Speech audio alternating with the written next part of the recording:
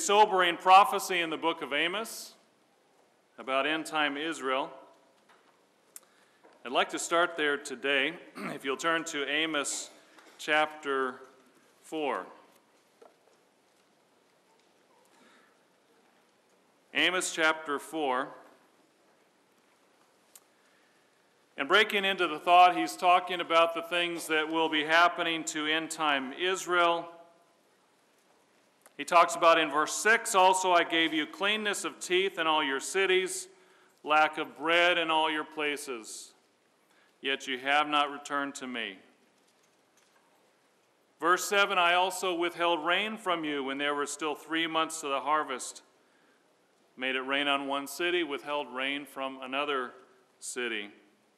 Verse 8, yet you have not returned to me. Verse 9 in Amos chapter 4, I blasted you with blight and mildew when your gardens increased, your vineyards, your fig trees, yet you have not returned to me. Verse 10, I sent among you a plague after the manner of Egypt. I killed your young men with the sword, yet you have not returned to me. Verse 11, I overthrew some of you as God overthrew Sodom and Gomorrah, and you were like a firebrand plucked from the burning, yet you have not returned to me. Therefore, he says in verse 12, thus will I do to you, O Israel. And because I will do this to you, prepare to meet your God, O Israel. Prepare to meet your God. That's really one of the messages of this day, isn't it? We're talking about the Feast of Trumpets. We're observing the Feast of Trumpets. We're talking about end-time events leading up to the return of Christ. We're talking about judgments on Israel and ultimately on the whole world when they come face to face with God, with their God. And it's a powerful and a sobering picture.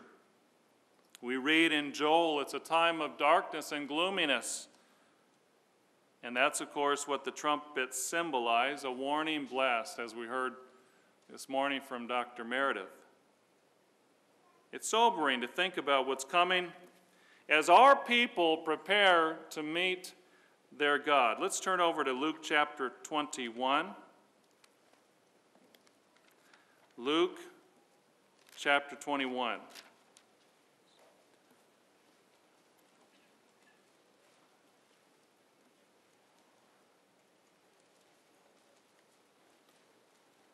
Luke chapter 21 and verse 25. He says, there will be signs in the sun, in the moon, in the stars, and on the earth, distress of nations with perplexity, the sea and the waves roaring. Men's hearts failing them from fear and expectation of those things which are coming on the earth, for the powers of the heavens will be shaken. Then they will see the Son of Man coming in a cloud with power and great glory. Mankind will finally come face to face with God, with Jesus Christ, whose face shines like the sun in its strength. If you think about it, it's a horrifying thing to be in that position, to be in rebellion against God, and to have that come to you.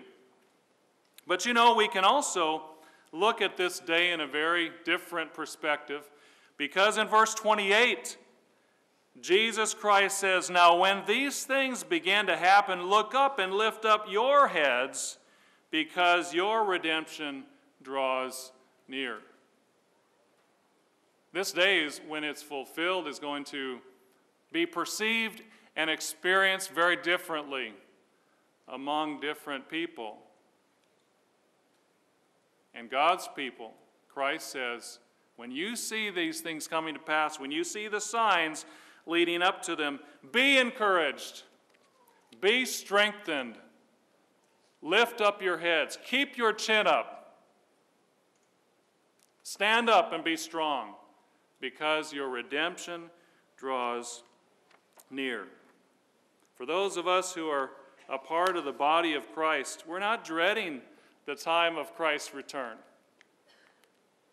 We're not dreading his intervention in the affairs of mankind. We're welcoming it because he's going to step in and stop the carnage and the violence and the abusive nature of mankind.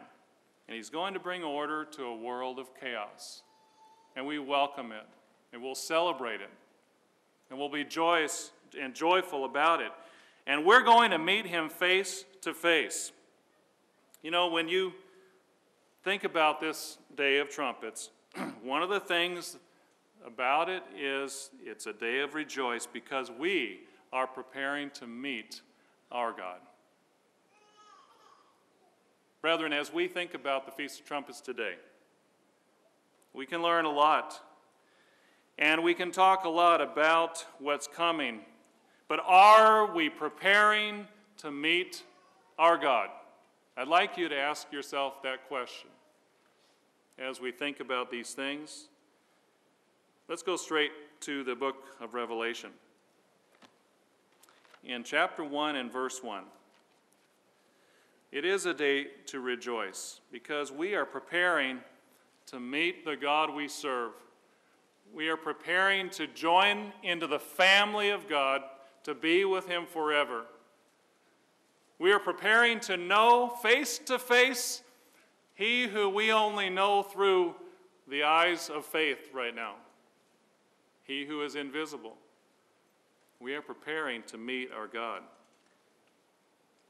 I'd like to talk a little bit about that today because there's a lot of encouragement in the scriptures as we look into the future, and especially in the book of Revelation. You know, the world looks at the book of Revelation a certain way. It's scary, it's mysterious, it's confusing, it's horrifying, and as we heard this morning, it's very sobering. But you know, God's people will see it very, very differently than the world, and there's a reason. Revelation chapter 1, let's start there. In verse 1, it says, "The revelation of Jesus Christ, which God gave him to show his servants things which must shortly take place. And he sent and signified it by his angel to his servant John, who bore witness to the word of God and to the testimony of Jesus Christ, to all things that he saw. Blessed is he who reads and those who hear the words of this prophecy and keep those things which are written in it, for the time is near." Have you ever considered that right there in verse 3, a blessing is pronounced for those who live in the end time, those who live in the generation when these things are going to take place? There's a blessing pronounced for those who read, those who hear, and those who keep the things written in this book. What does it mean to be blessed? And we sing the song, "Blessed and Happy." Blessed, someone who is taken care of, someone who is helped, someone who is strengthened. We want to be blessed, right? We ask God to bless us. We live a certain way because we know there are blessings in that way.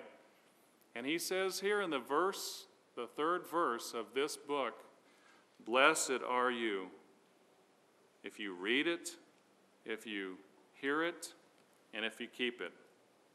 Do you want to make it in the years to come to be blessed, to be strengthened, to survive, to thrive, to endure? Read the book of Revelation. That's what God is saying. That's what Christ is saying. That's what John was recording. It's an unveiling of the events and the time of the end, and especially how to understand and interpret those events. If we want to be blessed, if we want to be ready for these times that are going to come upon us, we need to read the book. He writes this amazing introduction, verse 4, John, to the 7 churches which are in Asia, grace to you and peace from him who is and who was and who is to come, and from the 7 spirits who are before his throne, and from Jesus Christ, the faithful witness, the firstborn from the dead, and the ruler over the kings of the earth. To him who loved us and washed us from our sins in his own blood and has made us kings and priests to his God and Father, to him be glory and dominion forever and ever. Amen. Isn't it interesting when we stop and think, in the very beginning of the book, after he says those who read it and hear it and keep it will be blessed because of it, what did Jesus Christ tell his people? He reminds us that he loves us. Brethren, he reminds us that he loves us. Some translations here render it loved, some render it loves.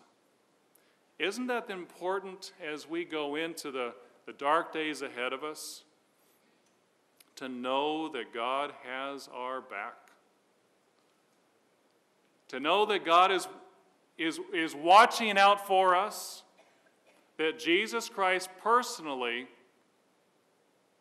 is working for our well-being no matter what happens around us, no matter all the plagues that we talk about, all the violence and all of the things that we hear about and we read about. He loves us and washed us from our sins in his own blood. He proved it. How could you prove love any further than that?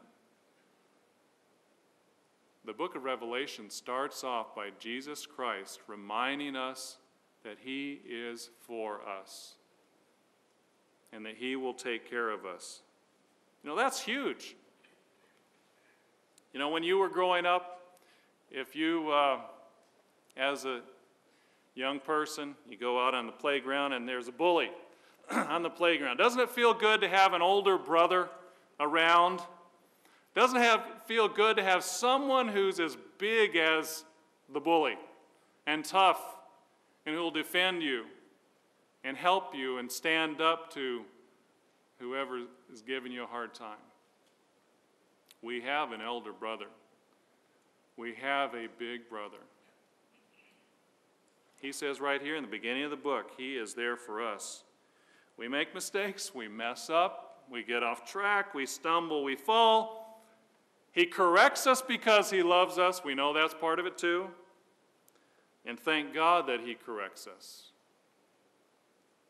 so that we can be prepared to meet our God. Young people, there's a lot of concern today in this generation about the future and about what's going to happen and about, do I have a future?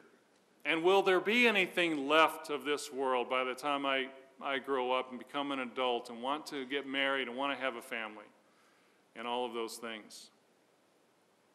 There is hope for you, but it's through a real relationship with Jesus Christ. Now those are not empty, sentimental Protestant words. It's true, it's real. That is how you will have a future in the coming years ahead. Young people, I hope you're listening. He died for your sins. He will forgive you when you repent. He will help you through the trials that are coming in the world that you will experience. You need to talk to him, young people, even if you're not baptized yet, even if you're not thinking about being baptized. Talk to him, get to know him, let him know your concerns. Let him know your worries about the future. Tell him what you think about it. Get to know him and read the book of Revelation. There are blessings for those who read it, those who hear it, and those who keep it. We need to learn to walk with God. That's our young people as well. Let's go on in verse 12. Notice he says, "Then I turned to see," we're not going to read every verse here, but skipping down a little bit. he says, I turned to see the voice, as John is describing the vision that he had on the Isle of Patmos, that spoke with me. And having turned, I saw 7 golden lampstands. And in the midst of the 7 lampstands, one like the Son of Man, clothed with a garment down to the feet and girded about the chest with a golden band. Really an incredible passage here when you think about it, describing in vision the glorified Jesus Christ that John was able to see. He says his feet were like fine brass, as if refined in a furnace, his voice as the sound of many waters. He had in his right hand 7 stars. Out of his mouth went a sharp 2-edged sword. You know, he had power. All he had to do is speak the word, and that was the sword. When he comes back, as we've heard, it will be with overwhelming force. It really won't be much of a fight when mankind resists him, rebels against him, and fights against him. It will be over very quickly. Because this is God. And his countenance was like the sun shining in its strength. And when I saw him, I fell at his feet as dead. But he laid his right hand on me, saying to me, do not be afraid. Do not be afraid. I am God. I am the one who is, the one who was, and the one who is to come. I'm the ever-living one. I created you. I've been the one guiding humanity, those who I have called. And I'm going to bring about a world of blessings and of prosperity and of peace and of hope. Do not be afraid. I'm the first and the last. I'm he who lives and was dead, and behold, I'm alive evermore. Amen. And I have the keys of Hades, or the grave, and of death. Write the things which you have seen, and the things which are, and the things which will take place after this. The mystery of the 7 stars which you saw in my right hand, and the 7 golden lampstands. The 7 stars are the angels of the 7 churches, and the 7 lampstands which you saw are the 7 churches. You know, it's interesting, he explains, as we understand, the way to understand the Bible is to let it interpret its own symbols. And he's explaining that the lampstands are the 7 churches, the 7 churches of Asia, and as we understand, the 7 eras as well. And today we understand that we are living in the Laodicean era, the last era. So the message is to us. But I want you to notice something as well. What did it say about Jesus? He says, having turned, I saw the lampstands, and in the midst of the 7 lampstands, one like the Son of Man. Jesus Christ is in the middle of the churches. Jesus Christ is in the midst of the 7 churches. Chapter 2 and verse 1, it says, to the angel of the church of Ephesus write, these things says he who holds the 7 stars in his right hand, who walks in the midst of the 7 golden lampstands. Brethren, not only does he say that we'll be blessed if we read, hear, and keep these words, not only does he remind us that he loves us and will take care of us through the horrifying times ahead, but he also reminds us that he is in the midst of the church.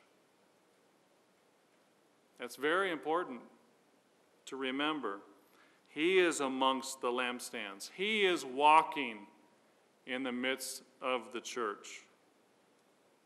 You know, over the last 20 or 30 years, frankly before that, a lot of people who used to walk with us have stopped walking with us. And many have lost faith that Christ was really walking with the church and really guiding the church and really the head of the church, and that he was in the midst of the church. Brethren, how important is it that we really see him guiding and directing and in the midst of his church? How much faith does that give us when we understand that he built his church, he prophesied that the gates of hell would not prevail against it, it would never die out. We read that in Matthew chapter 16. But he's reminding us of that in the book of Revelation, that I am with you and I am with the church. How important is that, especially as these events come about and as we get closer and closer to them, as we get closer to the wheels falling off of this world, chaos and destruction, that we really see him in his church. It's very encouraging to know that he himself is in the presence of the church, that somewhere on earth will be his church. We can identify it. We can find it, as Dr. Meredith reminded us last week, about preaching the truth and doing the work and practicing real biblical government. Christ is there. That's what the book of Revelation says.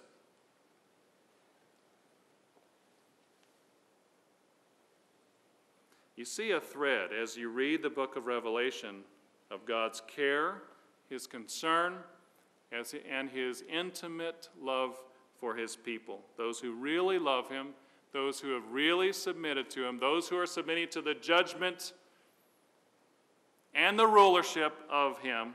We're going to need that in the future. We need it now, don't we? In the daily trials that we have. Brethren, if we're not sensing God's care and concern for us, who's at fault? Is it him who's deficient? If we are not perceiving his closeness and his guidance in our life, which one of us is wrong? Is it God, or is it that we are not on the same page with him? If we don't sense that, we need to ask him for it. We need to ask him for help, ask him to help us to repent, ask him for comfort through our trials, for comfort in times of need and help, and even to correct us so that we can get on the same page. Revelation chapter 5 and verse 1. It says, I saw in the right hand of him who sat on the throne a scroll written inside and on the back, sealed with 7 seals. Then I saw a strong angel proclaiming with a loud voice, who is worthy to open the scroll and to loose its seals? And no one in heaven or on the earth or under the earth was able to open the scroll or to look at it. So I wept much because no one was found worthy to open and read the scroll or to look at it. But one of the elders said to me, do not weep. Behold, the Lion of the tribe of Judah, the Root of David, has prevailed to open the scroll and to loose its 7 seals. And I looked, and behold, in the midst of the throne and of the 4 living creatures, in the midst of the elders, stood a lamb as though it had been slain, having 7 horns and 7 eyes, which are the 7 spirits of God. And he came and took the scroll out of the right hand of him who sat on the throne. Fascinating glimpse into the behind the scenes of what's happening at the very throne of God as these things began to unfold. Verse 8. Now when he had taken the scroll, the 4 living creatures and the 24 elders fell down before the Lamb, each having a harp and golden bowls full of incense, which are the prayers of the saints. And they sang a new song, saying, you are worthy to take the scroll and to open its seals, for you were slain and have redeemed us to God by your blood out of every tribe and tongue and people and nation. Obviously, in the context, they're singing a song referring to human beings who are being redeemed out of every tribe and tongue and people and nation. And you have made us kings and priests to our God, and we shall reign on the earth. Now, why does Christ open the seals of the scroll? The seals unlock judgment on Israel and on the earth. Why was he worthy? Why is Jesus Christ the one who is worthy to open the seals as this judgment begins to be poured out?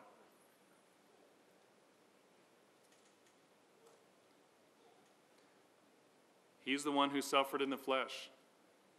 He's the one who knows what it's like to be in the flesh. He's the one who knows what it's like to be on earth. He empathizes with those who suffer, even when he knows it has to happen. He understands suffering. He's been through it. And who would you want to oversee this more than one who has been through it himself? He doesn't delegate that away. The opening of the scrolls to someone else, he does it personally. And we see in chapter 6, the seals begin to be opened personally by Jesus Christ. Dr. Meredith went over this. The first 4 seals, conquering religious system, warfare and strife, famine and pestilence and death. How close are we to these seals being opened? We get closer every day. It's interesting to note that the United Nations is in session as of yesterday, and one of the experts that was interviewed about the situation in the world today was explaining that they are facing a bewildering array of issues, and they're scrambling, the nations of the world are scrambling to try to get a handle. Former policy planning director for the State Department, Anne Marie Slaughter, was quoted as saying, "It's hard to believe how many crises there are today." She said, "I look at the newspapers every day and I think, what next? I mean, how many crises can you cram into the space of a week, a month, a year? Where you have a global pandemic, newly aggressive Russia, a complicated deal with Iran, and an entire region imploding with terrorism, refugees, destabilization, all at the same time, and that's not even including the East China Sea." It's like reading the seals of Revelation. All of these things beginning to be ramped up. And we see other things happening. Germany, the Islamic world, the Catholic Church becoming more politically involved in the Middle East. The United States slipping. The 5th seal, of course, is the Great Tribulation. Let's just look briefly at verse 9. He says, "When he opened the 5th seal," again, Jesus Christ is opening the seals, "I saw under the altar the souls of those who had been slain for the word of God and for the testimony which they held." We understand this is the Great Tribulation. And he explains how this will be a terrible time. This is the time of Jacob's trouble and even persecution on the church, those who are not faithful and those who are not close to God. But brethren, let's again stop and take a moment to consider. We understand the tribulation is the time of Satan's anger. We will see that in a moment. But it's Jesus Christ who opens the seal. He's allowing it to happen. He uses Satan's wrath to teach his people a lesson. Let's hold your place there, and let's just turn quickly over to Job chapter 2. Job chapter 2. Remember the story of Job, and in the introduction how God is telling Satan about his servant Job. And of course Satan accuses Job to God, and he allows him to do certain things. And finally in Job chapter 2 and verse 1, "Again there was a day when the sons of God came to present themselves before the Lord. Satan also came to present himself before the Lord, and the Lord said to Satan, 'From when do you come?' Etc., etc. And finally he says, 'Have you considered my servant Job? Blameless and upright man, one who fears God and shuns evil.' Satan answered, verse 4, and said, 'Skin for skin, yes, all that a man has he will give for his life, but stretch out your hand now and touch his bone and his flesh, and he will surely curse you to your face.'" Notice verse 6. Very important principle when we think about trials, when we think about when our life seems to be out of control. Verse 6, "And the Lord said to Satan, Behold, he is in your hand, but spare his life." Sometimes God does allow Satan to try us. God does allow Satan to afflict us. But God sets the parameters. God always says, here is how far you can go and no more. And isn't that what we're seeing as Jesus Christ is opening the scrolls, the seals? That he is in charge. He is monitoring. He is guiding the situation. He allows Satan to wreak his wrath and his anger, but Jesus Christ is in charge. You know, brethren, as we face these days, it's very important that we see God is always in control. Because sometimes our lives feel out of control, don't they? And we don't sense that. We sometimes think, where are you, God? Why am I having this problem? Why am I being tested? This hurts. I don't like it. This doesn't feel like a blessing. But God sets the parameters. Same thing that Jesus Christ is going to do. God may be allowing some things to happen to some of you. Many of God's people are being tried, are being tested, are having difficult trials. But if we're serving him, if we're submitting to him, if we're seeking him, it's always going to be only within certain limits. Now, when we get outside of his will, then we get in real trouble, don't we? Then watch out. But if we're seeking his will and we're seeking to be judged and ruled, brethren, God sets the parameters, and Satan cannot strike us beyond that. He cannot touch us. That's very helpful and to think about as we think about going into the future. Notice Revelation chapter 12.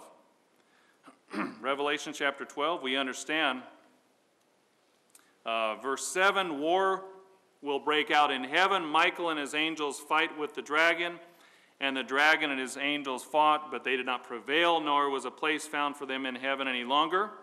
So the great dragon was cast out, that serpent of old called the devil and Satan, who deceives the whole world. He was cast to the earth, and his angels cast out with him. And then I heard a loud voice saying, verse 10, now salvation and strength and the kingdom of our God and the power of his Christ have come, for the accuser of our brethren, and that's what he is, constantly accusing, day and night, he has been cast down. Verse 12, therefore rejoice, O heavens, and you who dwell in them. Woe to the inhabitants of the earth and the sea, for the devil has come down to you having great wrath, because he knows he has a short time. There will come a time when Satan is very angry, and he will try to destroy anyone, especially God's people. But look at what's going to happen. Verse 13, now when the dragon saw that he had been cast to the earth, he persecuted the woman who gave birth to the male child. But the woman was given 2 wings of a great eagle, that she might fly into the wilderness to her place. Place of safety. We talk about the place of refuge, where God is going to protect his people. Brethren, think about this. Does this sound like a place that just sort of happens? Just by happenstance, God's people just go somewhere, and there's no real direction, there's no real organization? Or does it sound like God is preparing a place for her? It says, to her place. Jesus Christ is going to take care of his church. He's going to take her to her place, where she is nourished for a time and times and half a time from the presence of the serpent, 3.5 years, the time of the tribulation. The word nourished is interesting. It means to be fed. It means, actually, it also means to be fattened.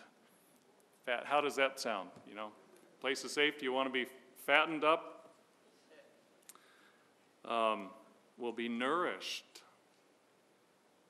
It also is used as a nursing baby. A baby that's helpless. A baby that cannot feed itself. And yet a mother is feeding that baby, taking care of that baby. It's a very intimate look at how Christ sees the church and how he sees us if we are coming under his rulership and we are submitting to his leadership and guidance. Verse 15, Satan is still angry, so the serpent spewed water out of his mouth like a flood after the woman, that he might cause her to be carried away by the flood. This is symbolic of an army. We can see that in other places in Revelation. But the earth helped the woman, and the earth opened its mouth and swallowed up the flood which the dragon had spewed out of his mouth. Hold your place there, and let's turn over to Numbers chapter 16, because this happened before in a slightly different way. Numbers chapter 16 and verse 30. Get ready for some miracles. Put on your seatbelts. That's what Jesus Christ is telling us is going to happen. To protect his people, to take care of his people. Numbers chapter 16 and verse 30. This is the story of Korah and those men who rebelled against God in the time of Moses. And we're just breaking into the story, but in verse 30, Moses says, if the Lord creates a new thing, and the earth opens its mouth and swallows them up, the rebels, with all that belongs to them, and they go down alive into the pit, then you will understand that these men have rejected the Lord. Now it came to pass, as he finished speaking all these words, that the ground split apart under them, and the earth opened its mouth and swallowed them up with their households, and all the men with Korah, with all their goods. So they and all those with them went down alive into the pit. The earth closed over them, and they perished from among the assembly. You know, you don't want to get crosswise with God. We don't want to be on the wrong side when it comes to those who trust God and follow him and those who are in opposition. It's a fearful thing to fall into the hands of the living God. But the point is that God saved his people. He'll do it again. He'll work miracles. He'll take care of his church. Even if he has to open up the earth to save them. After that, what does the dragon do? Notice in verse 17, and the dragon was enraged with the woman, and he went to make war with the rest of her offspring who keep the commandments of God and have the testimony of Jesus Christ.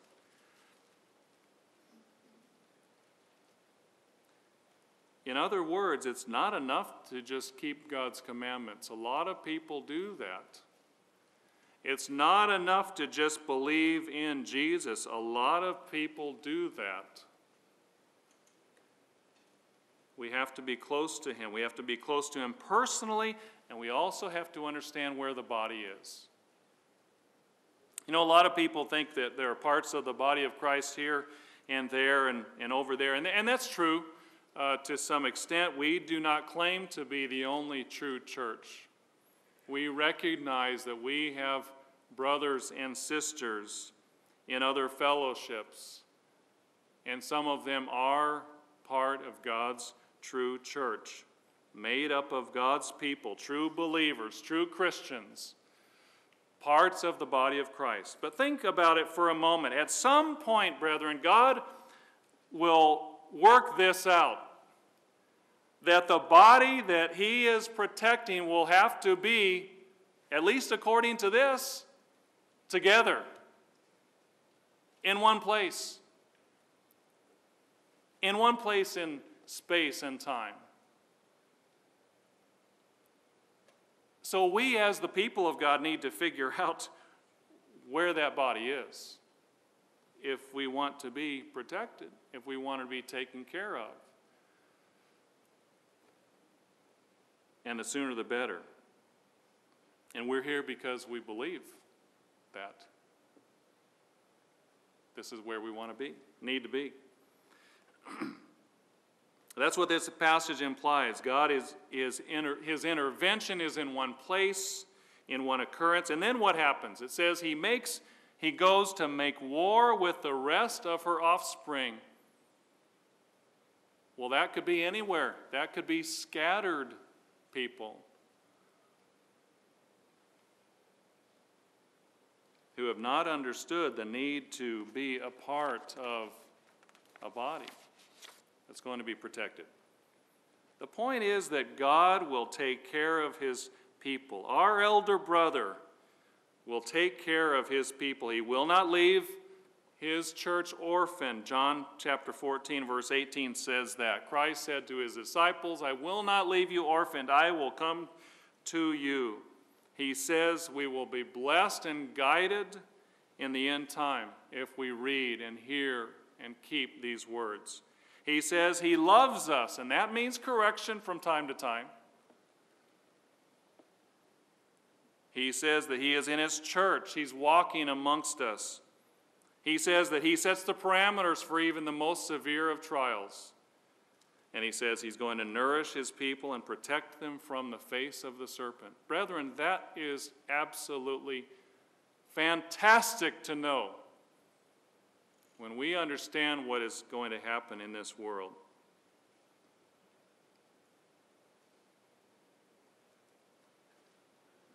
Our goal is that we need to be ready to meet our God. But how do we do that? We have to come to know him now. Notice in Revelation chapter 3 and verse 10. Again, talking about the protection that God will grant to the church in Philadelphia, breaking into the thought here. He says, because, verse 10, you have kept my command to persevere, I also will keep you from the hour of trial, which shall come upon the whole world to test those who dwell on the earth. Behold, I'm coming quickly. Hold fast what you have, that no one will take your crown. And he who overcomes, I'll make him a pillar in the temple of my God, and he shall go out no more.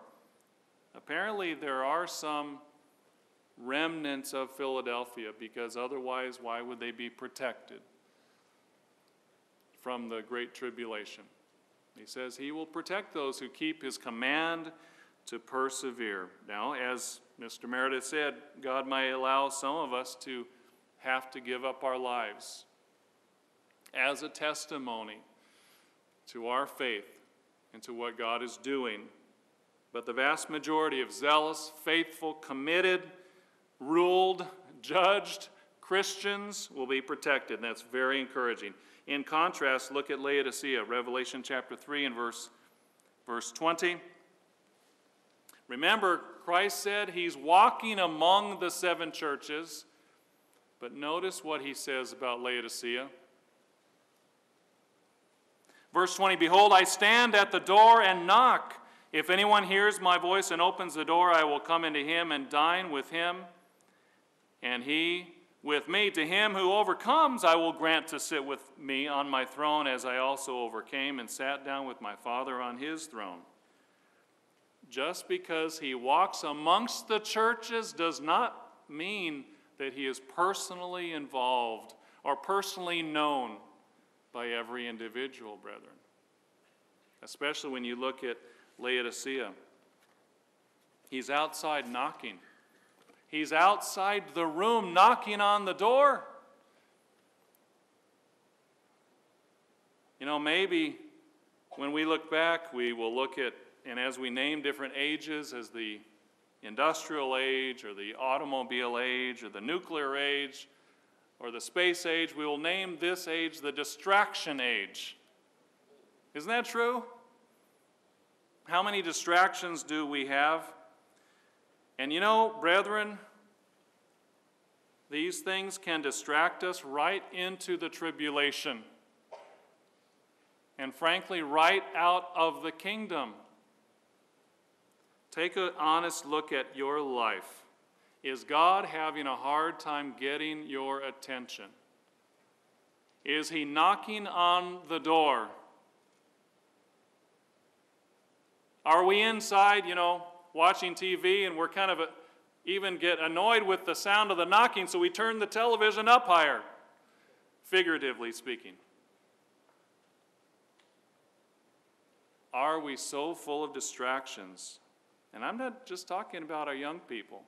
I'm talking about all of us. We lecture the young people to not let their devices rule their life. But brethren, let's look at ourselves too. We're part of this world. Are we taking the time for prayer and study and contact with God that we need? There's a book called The Big Disconnect, Protecting Childhood and Family Relationships in the Digital Age by Catherine Steiner Adair. She says this on page 22. Psychologically, we are indeed in new territory. This was written about a year ago. Technology has changed the basic construct of our relationships. It has triangulated our connections with each other, becoming the ubiquitous third party in our conversations, sometimes connecting us, but often interrupting us and ultimately disconnecting us. What originated as a mechanism for communication is now driving, demanding, and sometimes distorting our communication. Now think about the devices that we use as a way of life constantly. In addition to communicating impulsively, we find ourselves driven to communicate more than we want or is more than is healthy for us. We've never had the expectation before that we should be available to anybody, everybody, anytime, anywhere. Now it is tech itself that is a constant presence, sometimes useful, sometimes annoying, but always, it seems, commanding our attention. Is it a coincidence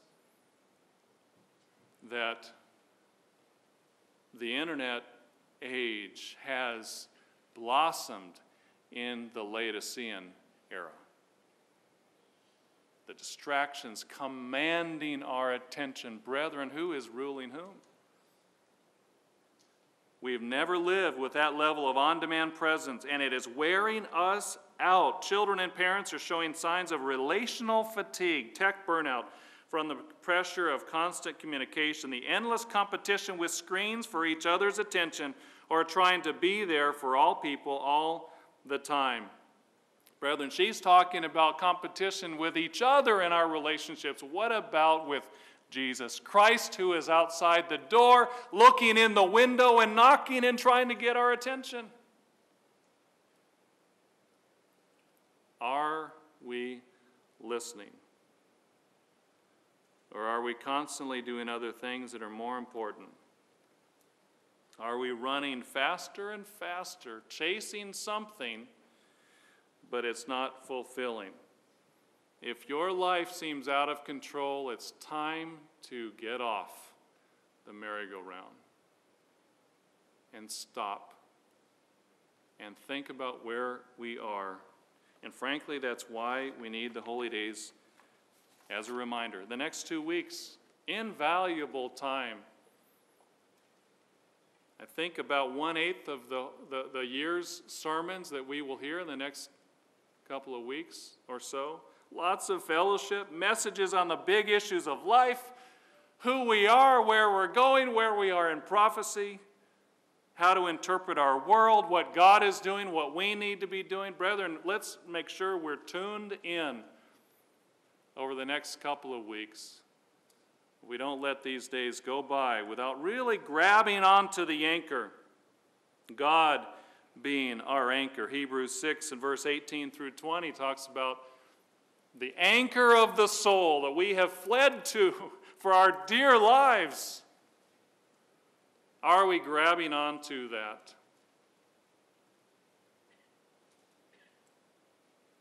As the progression of events takes place, the sixth seal will be opened by Jesus Christ. That announces the day of the Lord, the heavenly signs.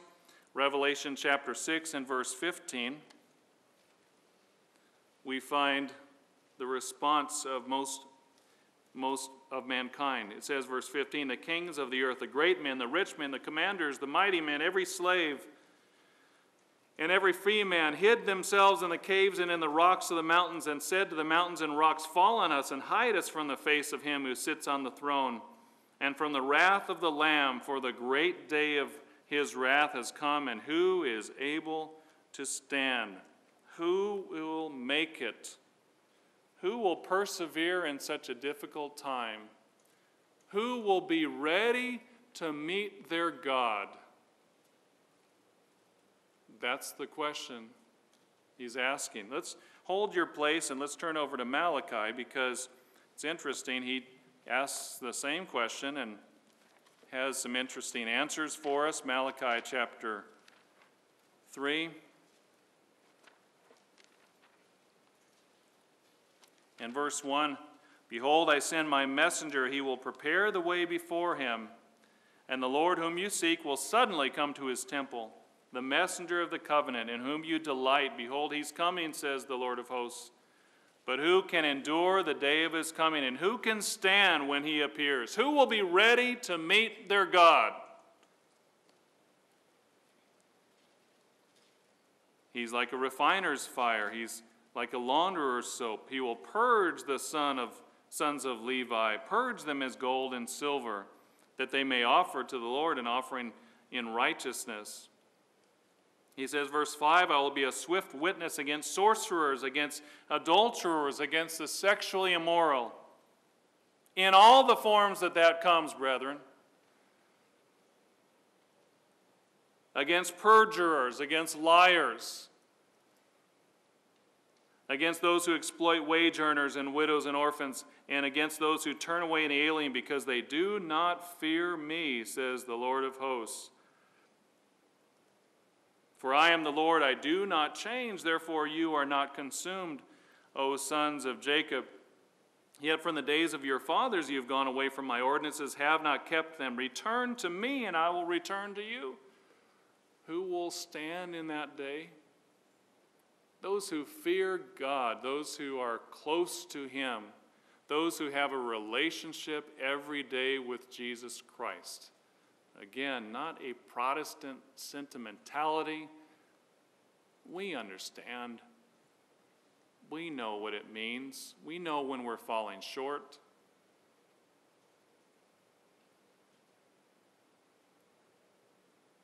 Return to me, and I will return to you, says the Lord of hosts. But you said, in what way shall we return? He talks about tithing. He talks about cutting ourselves off from him by not tithing.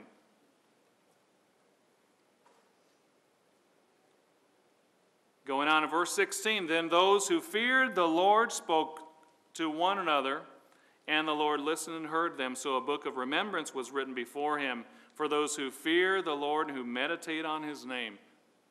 Those who are going to be close to him will also be close to one another, will be sharing their lives as they are in the arena, as they are striving against sin. They will be encouraging one another. They will be fellowshipping in the body. They will be mine, says the Lord of hosts, in the day that I make them my jewels. And I will spare them as a man spares his own son who serves him. Brethren, again, how does God look at us? He says they will be like my jewels. He cares for us. He wants to take care of us, even in the darkest days ahead. But we've got to prepare to meet him. Going back to Revelation, Revelation chapter 8. So we find in chapter 8 and verse 1, when he opened the seventh seal, there was silence in heaven for about half an hour. I saw the seven angels who stand before God, and to them were given 7 trumpets. And we heard about that earlier this morning, but I just want to point out one thing.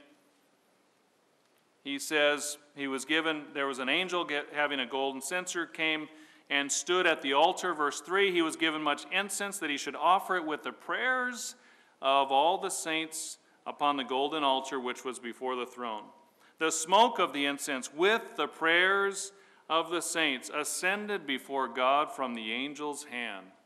Again, just stop for a moment and think, even as 2.5 years have already happened. The seventh seal is being opened. The trumpets are about to sound. How close is God to his people? Again, a glimpse of the throne of God. A glimpse of the picture where Jesus Christ is there and the Father is there. And what is before them? The prayers of the saints ascending before the Father. Brethren, how close can we be to God even as all of the chaos and the destruction is going on? Through our contact with him, through our prayers with him. He sees us as being right there, that our prayers are right there at the throne of heaven. Not far off, not something that God is not aware of. He's going to be very, very close and aware of the needs of his people. So what do we see as we look at all of these things? We see a God who is going to help us to make it during the hard times. He's close to us. He loves us. He's working through his church. He's listening to his brethren, encouraging one another. He's listening to their prayers. He's protecting his zealous people, and he's trying to get the attention of those who are not. Does God love us or not? Does God take care of us or not? We're reading the book of Revelation.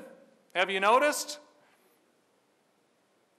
And yet look at how much strength and encouragement and comfort is there for those who are willing to be judged and ruled, as we heard. Jesus Christ will not abandon us at all. The seven trumpets sound, as we heard earlier, and finally in Revelation chapter 11 and verse 15, the seventh angel sounds his trumpet. And there were loud voices in heaven saying, the kingdoms of this world have become the kingdoms of our Lord and his Christ. He shall reign forever and ever. And the 24 elders who sat before God on their thrones fell on their faces and worshiped God, saying, we give you thanks, O Lord God Almighty, the one who is, who was, who is to come, because you've taken your great power and reigned. And thank God for the time when he will stop sinning mankind from destroying himself.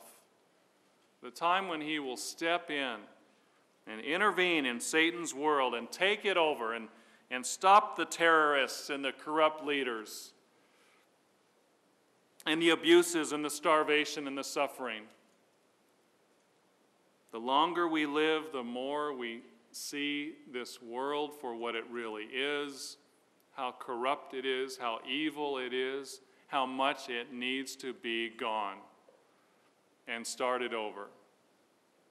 And only God can do that. But this world will not go down without a fight. Verse 18, the nations were angry, your wrath has come, the time of the dead, that they should be judged, and that you should reward your servants, the prophets and the saints, and those who fear your name, small and great, and should destroy those who destroy the earth. As we heard, there's a reward for being obedient to God, for being faithful to God, for striving to be close to God and have a relationship with him. Notice in Revelation 14 and verse 1, he talks about the 144,000 standing on Mount Zion, having his Father's name written on their foreheads. I heard a voice from heaven like the voice of many waters, like the voice of loud thunder.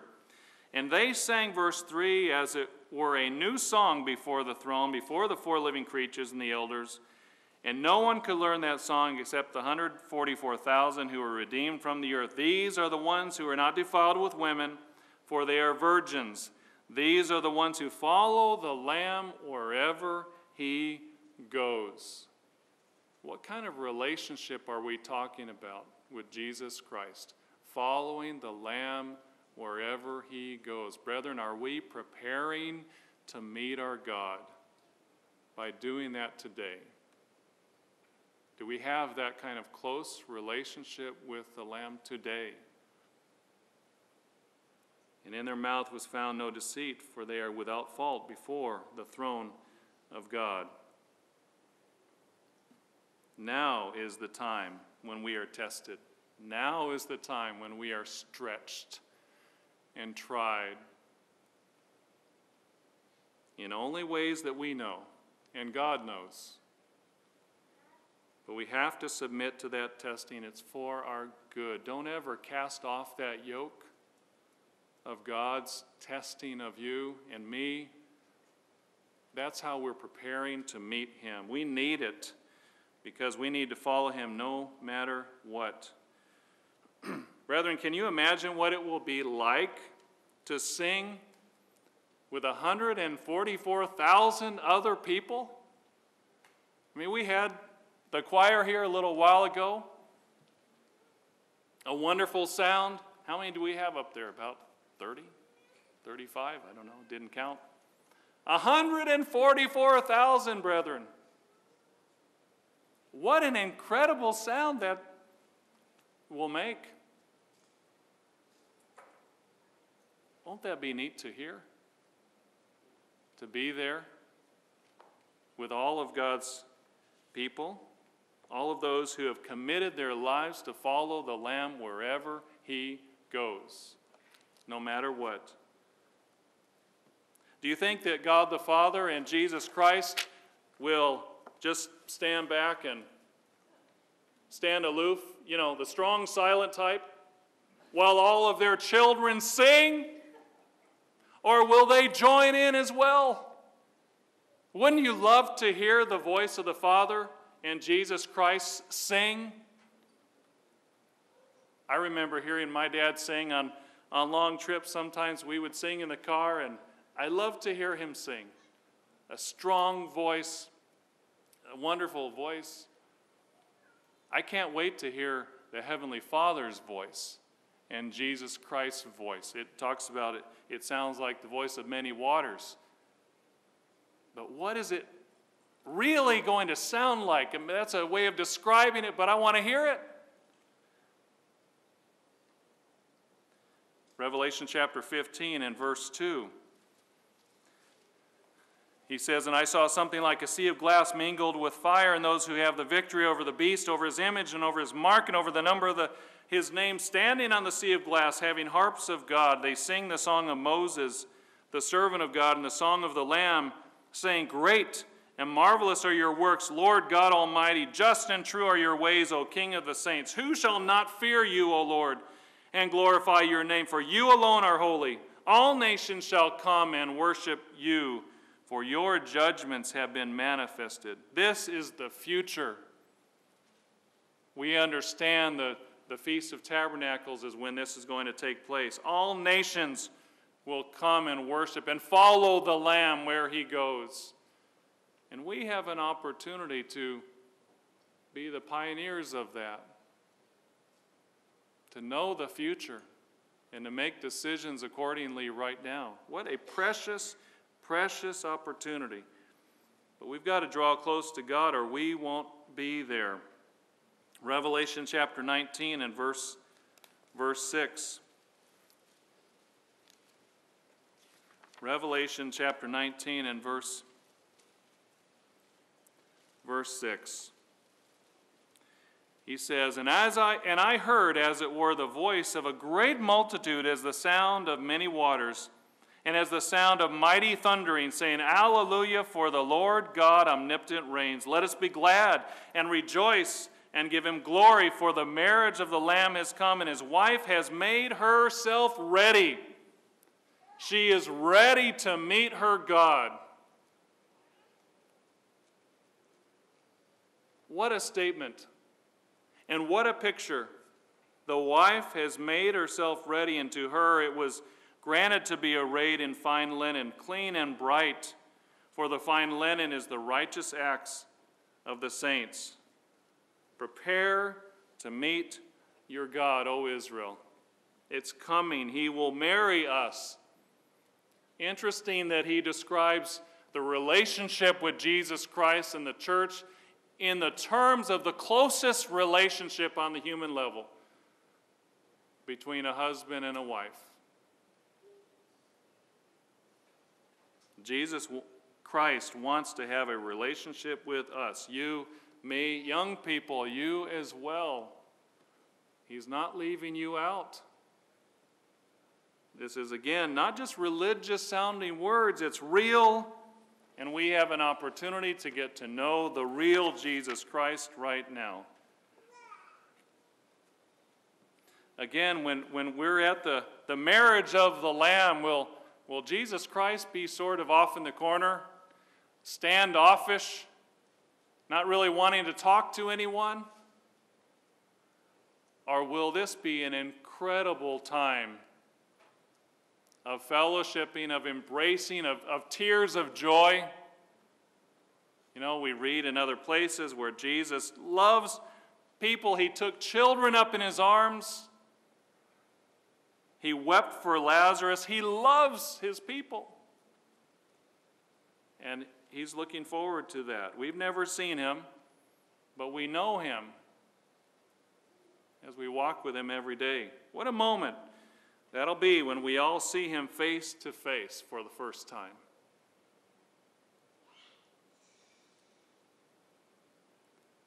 Verse 9, then he called to me, "Write, blessed are those who are called to the marriage supper of the Lamb." God wants us to make it. Blessed are those, happy are those, fulfilled, strengthened, guided, directed, encouraged, comforted are those who are called to the marriage supper of the Lamb. Hard times are coming, brethren, but hard times build strong people if we trust in God and if we put our faith in God and not in ourselves or anything else. He shows us the path to make it even in the coming difficult days.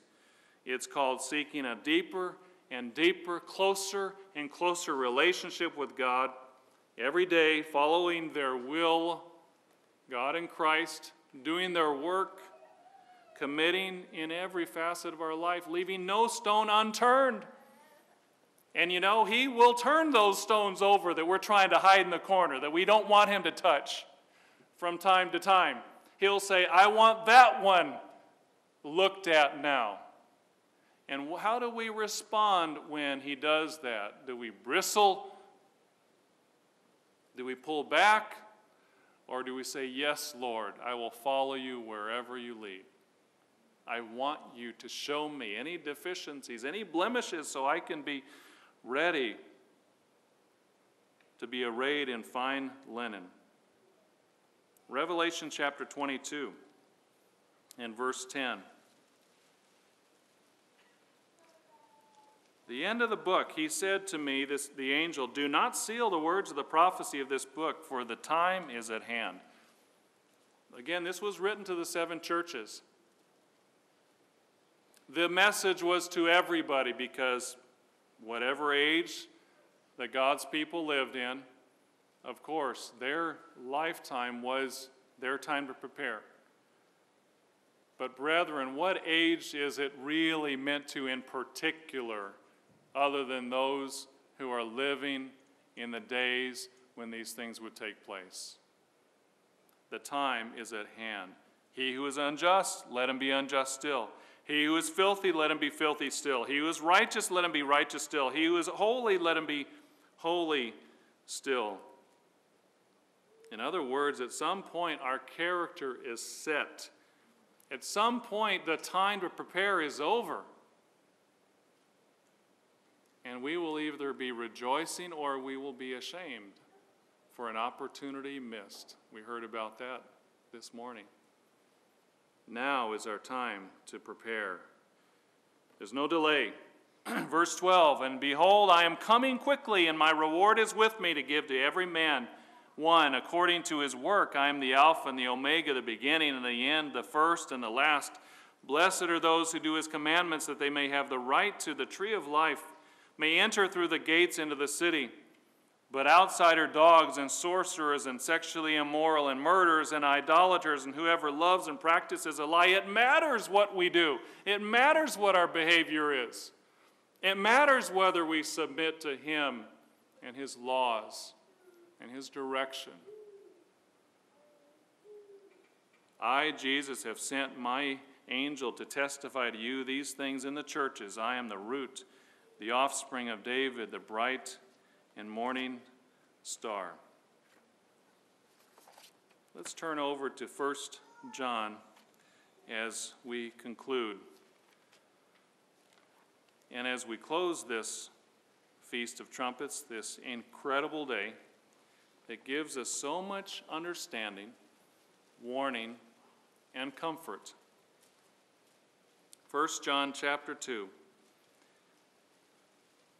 In verse 28, he says, "And now, little children, abide in him, that when he appears, we may have confidence and not be ashamed before him at his coming.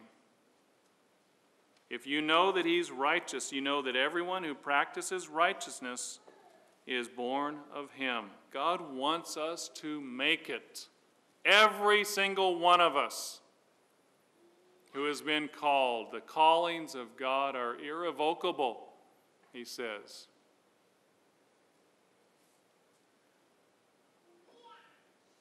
Chapter 3 and verse 1, "Behold, what manner of love the Father has bestowed on us, that we should be called the children of God.